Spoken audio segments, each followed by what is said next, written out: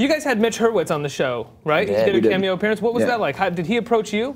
Yeah, he contacted us season 1. He was the first like industry person that contacted us and was like, I like what you're doing. Like, it's not stupid. Best show on television. Yeah, he kept saying best show on television. Repeating Mitch Hurwitz. He was like, shut up. And he like came to us and was like, I'd love to help in any way. And we're like, will you write an episode? And he was like, oh no, that's real work. Right. So we wrote him into an episode, and then he was cool enough to put us on Arrested Development. That was what was that like? What was that like being on Arrested Development? Awesome. So cool. It was. Really cool rad. To be a part of the history of a very, very good comedy show. Yeah. Well, it's interesting because you guys have your show, and I feel like you get to live in sort of the bubble of your show. But then when someone like that contacts you for Arrested Development, which has become this, like you said, this historical comedy show at this point, did that feel like something like, oh, we are recognized totally outside of?